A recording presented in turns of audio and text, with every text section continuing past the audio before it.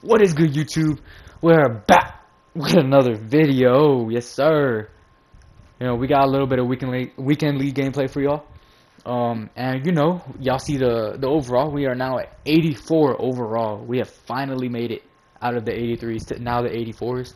Y'all see the new people on the team for the offensive side of the ball went ahead, picked up a tight end and two guards, and y'all about to see everybody. I mean, the tight end was kind of underwhelming, but the line played really good today. And y'all know who I picked up on defense side of the ball. I went ahead and picked up Bud Dupree and Adrian Amos. And I guess my main reasoning for picking up these guys is, I was trying to, give it a surprise feeling and all that, but I can't really hold it within myself no more. I am 288 overalls away from getting 91 free safety, Sean Taylor. And he's finna be my user. Once I get him on the team, I'm gonna go ahead and put some Acrobat on him. And whatever else I can get on him. I'll probably just put Acrobat since he's finna be my user. But we're still gonna have Minka. We're still gonna have pretty much everybody on the team. And, ooh, that should be my ball. But we're gonna have everybody else on the team. He's just gonna be a linebacker. Probably taking the place of, like, Amos, probably. But, I mean, Amos is still going to be there. Look at this throw right here. I thought, if that was Sean Taylor I was using, nah, that would have been a pick. Because he's tall. He's 6'2". I don't know how tall Amos is. So, if that's a height difference thing, I'm going to get there. He's faster than him. He has more hip power, excel, whatever. He's better at everything than him. So, just imagine how good this team is going to play. When I have Sean Taylor, this team is going to get 2 times better. And I know I've been working on offense a lot. I said I was going to get defensive players. I mean, I went ahead and got a whole bunch of people. If I have Acrobat and Mika, he's going to be able to play that. I do expect to get Acrobat on him, so hopefully he does acrobatic things for us. But we actually, surprisingly, had run defense this game. He at one point I think had negative yards or no yards. Right now he has 3 rushes for 4 yards, but we were actually pretty locked down when it came to the run game today. Some fluke, some he didn't pick up his blockers or whatever. But I want y'all to take a moment and just look at this. Look at this beauty. Oh my god. I just lurched the absolute crap out of him. I looked like I was gonna go to the drag, and it's in a split second. Turn around, go ahead and get that little curl route. It's going to look beautiful when Sean T my user. That's all I'm finna say. Because he has 91 speed. The guy I'm using right now has 88 speed, 89 speed. So just imagine how much better my user's going to be. It's going to be crazy when that happens. And do expect, I would say in probably the next week or so, for that video to go up on the channel. Because we have some big stuff coming up in the channel, not gonna lie. We have some really good stuff coming. But, this guy, he was okay. He did end up, making some dumb reads. I think my offensive line really gave me good blocking today, though. Because, I mean, he was, at most times, 73. We noticed it's a cover 2 right here in this place specifically, though. We go ahead and cover 2, bomb that with Jamar, and get, 30 yards. So, we're set up at a 1st and 10, 3 minutes left in the second quarter. We're going to go ahead, just motion people. Even if, you're running the ball, just do a couple fake audibles, motion some people. Motioning people is going to get him out of his element. Right here, if I just go ahead and hike this ball, I think I do. I don't know. Oh, I do motion. But if I don't motion or, do anything, he's going to know it's a run because I kind of, quick hike it anyway. So, you try to play patiently, run the ball, and right there I get 3. I think we're getting 3 yards a pop every single carry, which is really good. Look at this ball right here with that Josh Allen just puts on the money. I went ahead and highballed this, so no, this was not going to get picked, even though he has Cam Chancellor. If you go back and rewatch that play, it was going to the back of the end zone.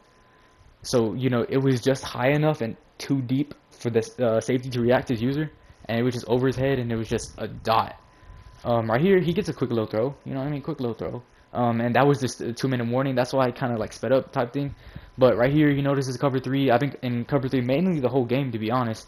And he ends up making me pay right there with a little seam. And right now I just get stuck on a D tackle. It's kind of tough. And he ends up throwing the little crossing pattern for the tight end.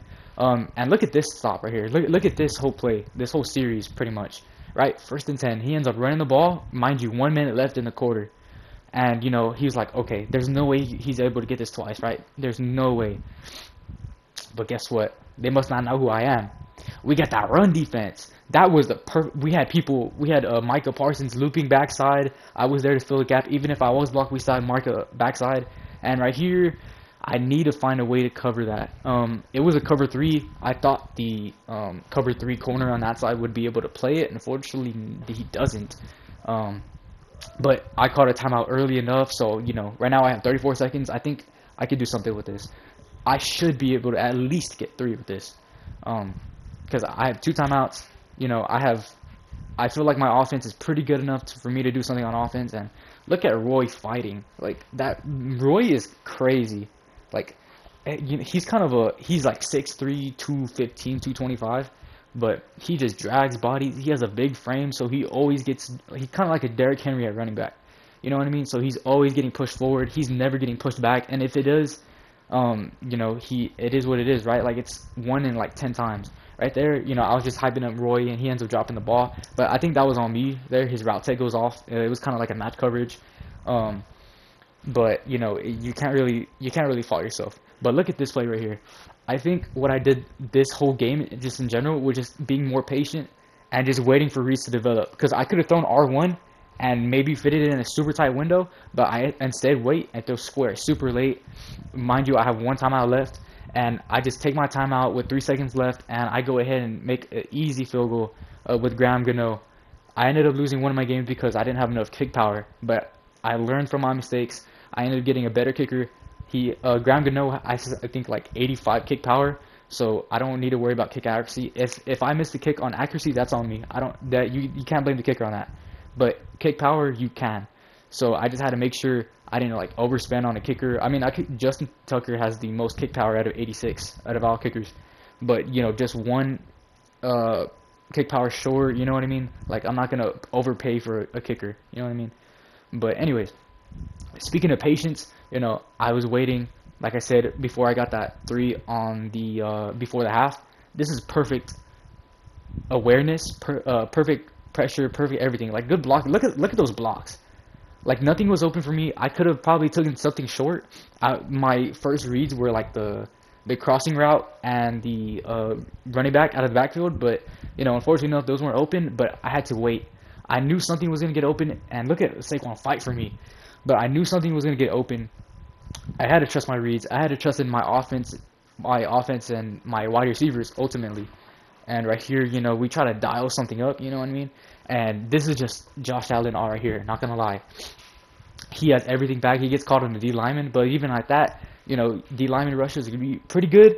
But we get a perfect playmaker. He stops just at the nick of time. He sends his linebacker towards me to go get the quarterback, and we just throw it right over everybody. That was just a perfect play. And right here, this is my user. I was in a match there.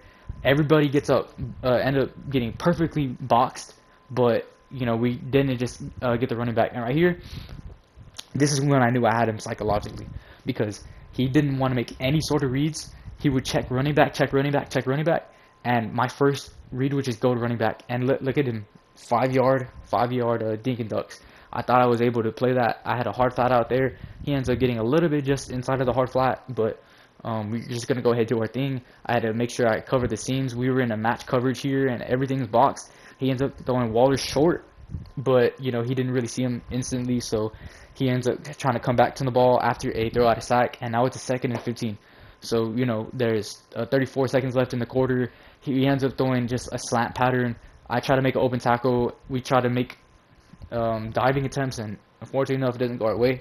So the only person that's harming us right now is ourselves. Like, I have to just make sure I put people in the right positions to make plays and not just have them wherever, you know what I mean? But like I said, Saquon had a really good game today. Like, he wasn't really busting any long runs, but we were getting like 3 yards of carry, getting him on his toes. And look at this right here. Speaking of Saquon is just, and this is not even the 89 overall. This is the 84 overall Saquon Barkley. The one that I pulled from just a random solo challenge pack. Like, I didn't even buy him. That's the crazy part. You know what I mean? I just get blessed with some good path look at times, and we do what we do here. And this is also part of my learning experience here. I could have thrown triangle maybe to see if I would have got that pass leading right, but I just throw it away, lived to see another down. Like it's 2nd and 10, I still have a lot of time on the clock to do something. And right here, I had his user mixed up because he thought I was gonna call flood. He was expecting a corner route. He ends up going to the left side of the field. I thought it was a cover 4. That's a cover 4 bomb right there, but I should have just taken my post I had there, or even the in route. Both of them were super wide open if you go to watch that again. So that's on me. I have to learn to read the coverages better and just make smarter reads. If nothing's there, just go ahead and take the check down. Like, I mean, I was trying to initially, but right here, I'm not actually sure what happened here. Like, I mean, it was a bad throw by Josh, but I think that was, if accurately thrown, it probably would have been bombed. But we're just gonna go ahead and do our thing. He liked to throw a lot of flat routes, and he gets an excellent block by 19. Well, the other 19, not the one that's just gonna score on us. But that's on us. We played really aggressively towards the end of the game. We tried to blitz heavily just so we can get him out of his element. And look at his user right here. Like, I'm not sure what he was doing with his user the whole time. I thought maybe he thought I was gonna go running back. I ended up just throwing the corner route right over him. Jamar just fights over one, and now we just got like a 50-yard touchdown, or not a 50-yard pass, just because of his user mistake. But right here, I didn't really know what the route combinations were. I didn't know what I was doing, to be honest with you. I just threw on a whole bunch of routes. I thought it was cover 2, but he ends up using the seam, and we ended up getting Roy Williams super late. And that corner route, I never run that play in general, or that formation, unless like I get one play or whatever. But we go ahead and just see it's a cover 2, throw over the corner, just a low pass lead up, and it's a perfect throw by Josh. Like, Josh played amazing. Our whole offense played amazing, to be honest. And like I was saying earlier, once we get that Sean Taylor, this team's finna look a whole lot different. I'm just saying, like, we're gonna be sending pressure out of all sorts of angles. You know what I mean? It's just gonna create more people for us to blitz and put people in better spot to score. And right here, this is the game winning pick, because he ends up quitting after this. But right here, I was in it just cover 2. I thought the corner wasn't able in a good spot, but we ended up playing it. But guys, that's gonna conclude this video. Like, comment, subscribe, all of that. I'm gonna be uploading tomorrow, but until next time, peace out.